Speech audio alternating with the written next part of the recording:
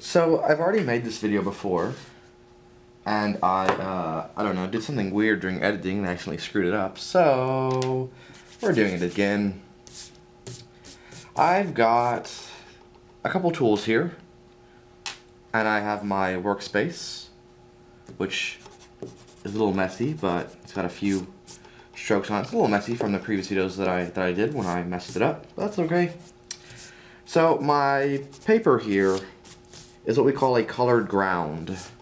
At least we call it that in art. Maybe not in digital art, but that's what we call it in art. So you could refer to it that way, probably digital as well, because a lot of artists will know what you mean. But it's where you start with a piece of paper that is not bright white. Instead it is a mid-tone like this. So you can work on top in a light color or in a dark color. And the three tools that I have here are an eraser, a piece of conte, and a piece of charcoal. Charcoal has been used in art for like ever. Like Leonardo da Vinci worked in charcoal, and they would take sticks and they would burn them to make charcoal and draw with it, because they didn't have pencils yet, and they definitely didn't have pens. So charcoal is wonderful. It's great for making stark imagery with high contrast and everything. Conte crayons. I'm originally from Paris, from France. During one of the Great Wars, I think the Napoleonic Wars actually, shortage due to the war. And so to make it go further, they mixed with like clay or other minerals to be able to keep making art. Now we have them in different types. Like normally, at the time I guess Conte probably would have just been black or gray, but now we can get it in white, black, sanguine colors like browns and reds. They might have had some brown and red. They did have some brown and red, probably from the colors of the clay. And this is a magic rubber eraser. As you can see, its normal color is that, but it's a little dirty because charcoal. So that's what I'm going to be using. I didn't originally plan on making this video, but the reason I did was because as I was doing the other videos, I realized that the way that I make my monochrome digital paintings in Photoshop is very similar to how I actually work with charcoal. And this is probably my favorite medium when it comes to physical art. So I can draw with the edge to get a more controlled line and a darker line. I can draw with the side to get more of a medium, not as dark, not as concentrated. It might look as dark to you on there, but it's not, I promise. I've got the conte here, so I can draw some whites on there, and of course I've got the eraser. So what I can also do is I can smudge these, well, to varying degrees. The conte doesn't smudge very easily. Yeah, you can see a little bit on my finger, but it doesn't smudge very easily. The charcoal, on the other hand, smudges a lot, so I can do some stuff similar to what I was doing in Photoshop. I can also use the eraser to draw into these smudged areas, as well as pull out some color, lighten it. Doing that, if I erase all of it, this here in between is pretty close to the original color, but where I actually apply the charcoal directly, it's really hard, if impossible, to ever get it back to the original color. So that's just something to be aware of if you work in conte or charcoal, but we're not. The conte here is erasing pretty easily, but it doesn't always, depending on what type of conte it is, what color, as well as what color you're working on. So yeah, that'll just have to be there. I'm going to work from a piece by Michelangelo.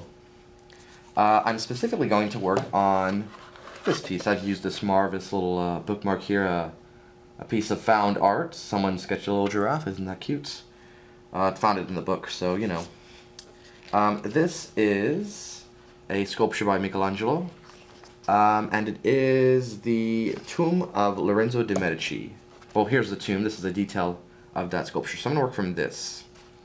I don't like to do really complex things with charcoal unless I'm working really, really large, because it's hard to get the details really, really accurate because of the size of the tools, and it's not really a fine point. Now, sometimes I will work also with black conte for sharper detail, and sometimes I'll even work with a charcoal pencil, and that can give me more accurate detail too if I want to do that, but I don't normally.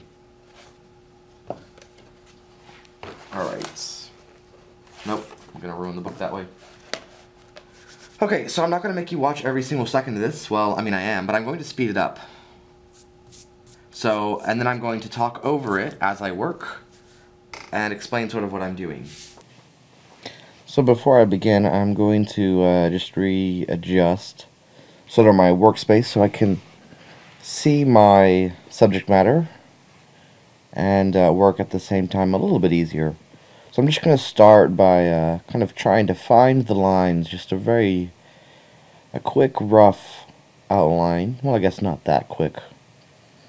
I am trying to get the lines right. You can see I'm kind of measuring a little bit. So just drawing the hand in here, and it's not quite right, but it's a start, and I can work from there, and I can slowly improve it, slowly look for those lines, add those lines as I need them. Moving up to his lion helm thing. Just a quick outline. Go ahead and add the rest of his arm now.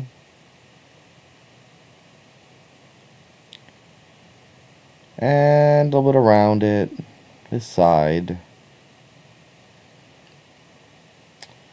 I'm mostly using the tip of my charcoal for the, well, sort of. I'm using sort of the side edge towards the front.